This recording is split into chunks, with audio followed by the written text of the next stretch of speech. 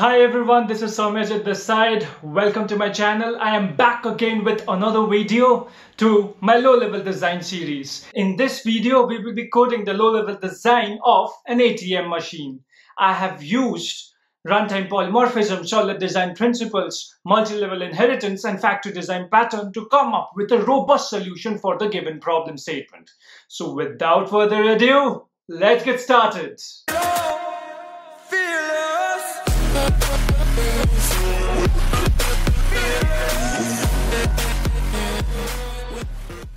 Hi everyone, welcome back to my channel. In today's video, as I have already said, we will be discussing in detail about the low-level design code for ATM. This video, we will be creating robust solution for the low-level design of an automated teller machine. In the screens, you can currently see the basic set of requirements that our design will completely focus on. I will quickly go through the requirements one by one. The first requirement present here is the user should be able to swipe a card. Then the user should be able to withdraw funds from account of any bank whatsoever. It need not be the bank of which the particular ATM is. The user should also be able to deposit cash and check. Similarly, the user should be able to transfer fund from a source account to a destination account. And then, last but not the least, the user should be able to check for their balance.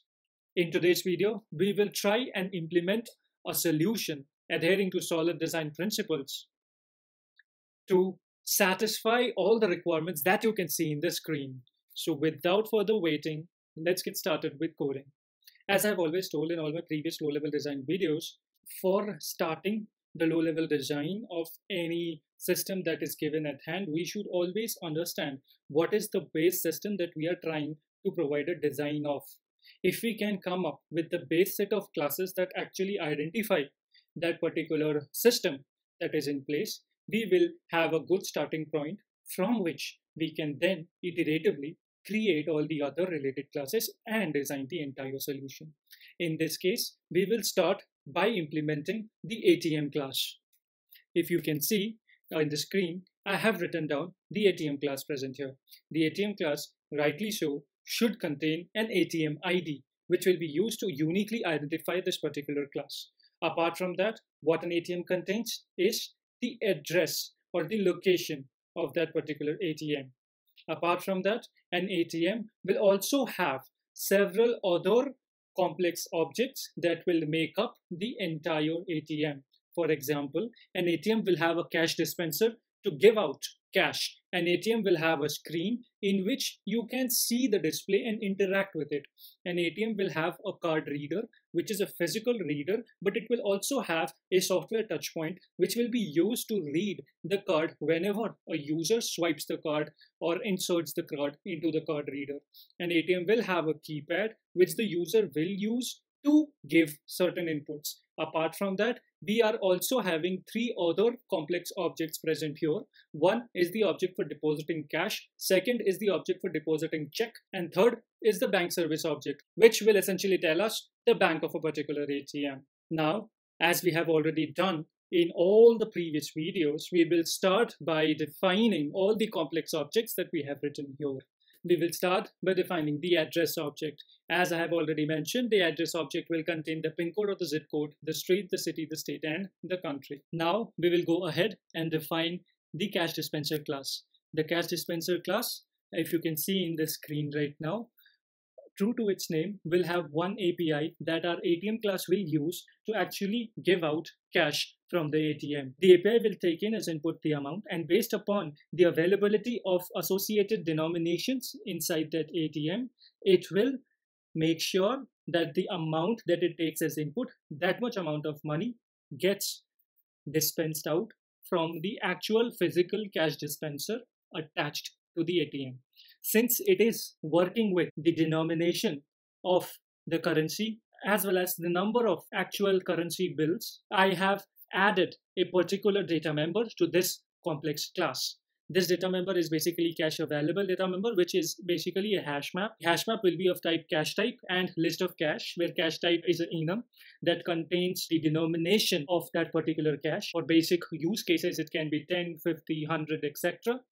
And the list of cash will actually be the list of single currency bills present inside the ATM. I will quickly go ahead and define the cash type enum. As I have said, the cash type enum will contain cash type of, let's say, 50, 100, 500 denominations. It will vary based upon the locale in which we are implementing this particular ATM for. And here we have assumed that 50, 100, and 500 are valid denominations of the local currency. Then we will go ahead and quickly define the cash class. The cash class will obviously contain the cash type and the serial number of that particular currency bill. Then we will go ahead and quickly define the screen class. Screen class will be a complex object and will only contain one particular method, which will be the display method, which will take in as input some message that the ATM wants to display on the screen. This message can be a thank you message, an error message, or any other kind of message that the ATM wants to display in the screen. There can be other methods as well, but for simplicity, let us restrict it to a single display API that the ATM can use to display any kind of message whatsoever on the screen. Now, I will go ahead and quickly define the next class, which will be the card reader class. The card reader class will have one API, which is basically fetch card details that will be used by the ATM to actually extract the card related details based on the type of card that we are inserting inside the card reader. And this particular API will return a complex object, which is card info, that will contain all the card related details that can be extracted from the particular card. Now I will go ahead and define the card info class. The card info class will obviously contain card type, which basically is an enum that will state whether or not a particular card is a debit card or a credit card. It will contain the bank information for which particular bank this card belongs to. It will contain the card number, the expiry date, the CVV number, which is a 3-digit number present at the backside of your card, and the withdrawal limit of that particular card. Be it a debit card or a credit card, both of them will be having some kind of limit, and that limit is associated with this particular float data member. I will go ahead and quickly define the card type enum, which will be debit card and credit card. Then I will quickly go ahead and define another component of the ATM, which is the keypad, which again, similar to screen, can contain multiple APIs, but for the sake of simplicity and for the focus of requirements that are in hand, we will just limit it to one particular API, which is the get input API, which will take the input from the keypad that the user inputs and return it as string. Then we will quickly go ahead and define the bank complex object that we had introduced in the card info class. The bank object will contain the name of the bank, the address or the location of the bank, as well as a list of ATMs. Since a bank can be associated with multiple number of ATMs, we decided to keep list of ATM as ATM list inside the bank class. One thing that we need to understand here is that the ATM cannot contain any customer related data, because that will be too huge and too varied amount of data to actually contain inside the ATM. So in order to validate any customer request that the customer puts in, the ATM consequently interacts with the bank's APIs that are exposed to the ATM to actually get the customer details, to actually execute these transactions, and to actually validate and verify whether or not the particular customer, as well as whether or not the particular card is actually a valid card of the bank or not. Hence, I will go ahead and define the bank service interface. The bank service interface will contain 3 APIs. One that we will use to validate whether or not the particular user is actually a valid user. We will use this API to actually authenticate the PIN that the user inputs. Because of this particular API will be containing 2 input parameters, one the card info and the other one the PIN, and it will return a boolean which will be true or false based upon whether or not the particular customer, whether or not the particular user is a valid user or not. The second API will be the get customer details API that will basically fetch the entire customer detail with respect to the card information that was fetched by the card reader. Hence, this particular API will take in as input the card info object and will return as output the customer object. The third API will be the execute transaction API. This particular API will take in as input a transaction object that needs to be executed as well as the customer object on which the particular transaction needs to be executed. And based upon the execution of that particular transaction, it will return a transaction detail object that will contain the entire detail of the executed transaction. Since this is an interface, there will be implementing classes. These implementing classes will be bank-specific classes, which will in turn call the bank APIs that are exposed to do all these stuff. For example, let us assume there are two banks now, Bank A and Bank B. Hence, we will have corresponding implementation classes for Bank A and Bank B, which will internally call these bank APIs that are exposed with this particular ATM. So I will go ahead and quickly define the two classes, Bank A and Bank B class, that will be implementing the bank service interface. These classes will be concrete classes, and hence it will contain the implementation of all the three methods that has been present in the particular interface, the bank service interface. Now we will go ahead and define a factory class, which will be used to actually vend out the object for the bank service concrete class implementation, which means the bank service factory class will have an API, which is get bank service object, that will return a well-formed object of Bank A or Bank B, in our case, with respect to the card info that it is getting. If you look closely, the return type is of type bank service. Since the return type is of type bank service, here we are using runtime polymorphism to actually allocate Bank A object or Bank B object to the bank service reference based upon the input card info that we are getting. And once we get that object, be it a Bank A object or Bank B object, we can then use that object to call the corresponding methods of Bank A and Bank B and execute the transactions that we want to execute. Why we are using a factory method here instead of actually writing the code to understand which object should be instantiated is to just make the code reusable and completely simple. We have decoupled the implementation of understanding what kind of bank object is needed by creating a separate factory class and defining the method getBankServiceObject there. So any change to the way we determine which bank object should be called will be done in this particular factory class itself, and we need not change it everywhere else if we had implemented it in such a way that we had kept this logic inside our regular code. Hence, we are using factory pattern here to actually give us a well-formed object based upon some input types. Now we will go ahead and define the customer complex object that we have encountered here.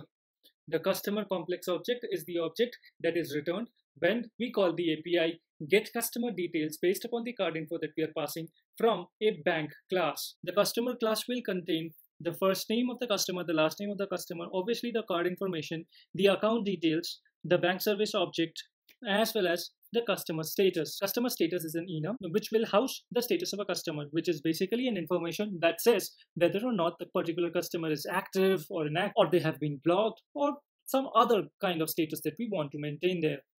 We will go ahead and quickly define the account class. The account class will contain the account number as well as available balance, which will be floats in nature.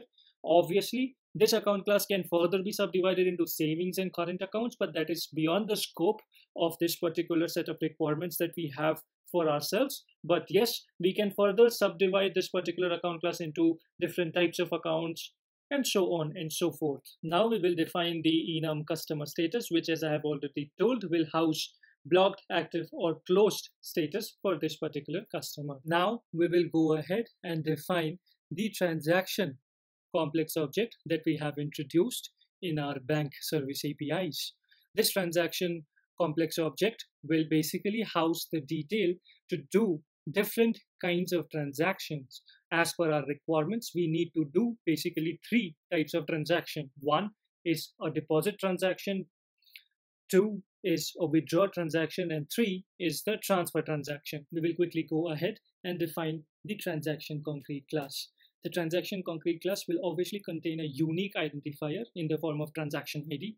Then it will contain the source account or the account from which the particular transaction will take place, as well as a transaction date. Now, we have defined that the transaction can be primarily of three types. the deposit, the withdraw, as well as a transfer type of transaction. So what we will do is basically we will quickly go ahead and define the concrete classes of these three major different types of transactions.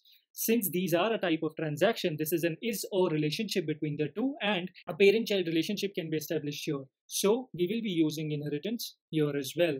I will go ahead and define the deposit class, which will basically extend transaction, which means all the data members of transaction will also be a data member of the deposit class, as well as it introduces another data member, which is the amount present here for that particular deposit.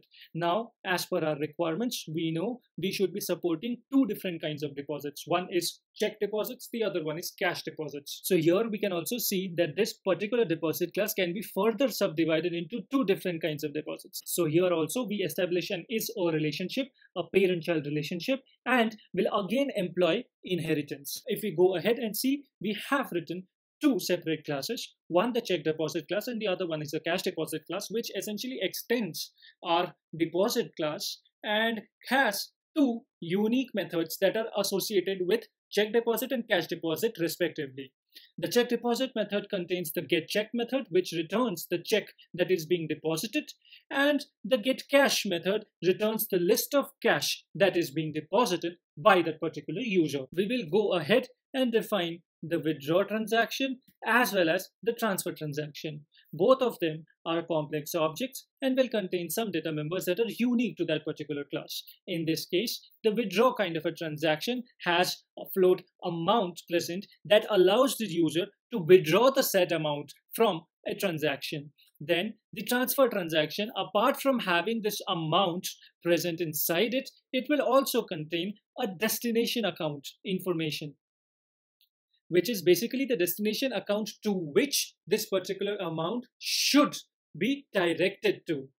So as we have seen here, we have used multi-level inheritance to actually model the different layers of transaction that is present here. We start with the top layer of transaction class, then go to its next layers of deposit transaction, withdraw transaction, and transfer transaction, and then subdivide the deposit transaction into further two categories, the check deposit and the cash deposit. Now we will go ahead and define the transaction detail object.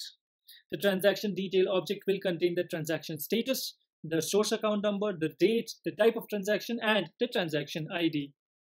And then we will quickly define the two enums that we have introduced inside the transaction detail class. That is the transaction status and the transaction type. The transaction status will be basically pending, cancelled, success or error, and transaction type will be basically the three types of transactions that are available to us for our requirement here, that is the withdraw, deposit, and transfer. By this, we come to an end of the low-level design code of ATM. Here we have used solid design principles along with factory design pattern, runtime polymorphism, and multi-level inheritance to come up with a very robust low-level design code for ATM. I sincerely hope that you like my video and you are liking my series. If you do like it, then please hit that like button and share it as much as possible so that many people can get benefited from it. If you're new to the channel and have not subscribed to it, then please, what are you waiting for? Go ahead and subscribe to my channel and hit the notification bell so that you get notified every time I upload such quality content for you guys. I sincerely hope you loved my video.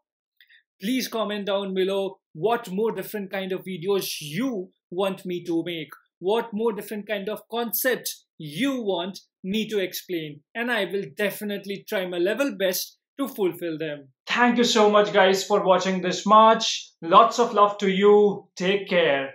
As always, I have attached the source code in the description below. Not only this, I have given the link for my Instagram channel in the description below. Follow me there and hit me up with a DM saying that you want to be a part of my mock interview series. I will be conducting completely free mock interview series in the coming weeks. I will be dropping a video shortly. Please, please, please do not forget to subscribe to my channel. Show some love, guys. This is Soumyajit bidding goodbye. Das Vedanya.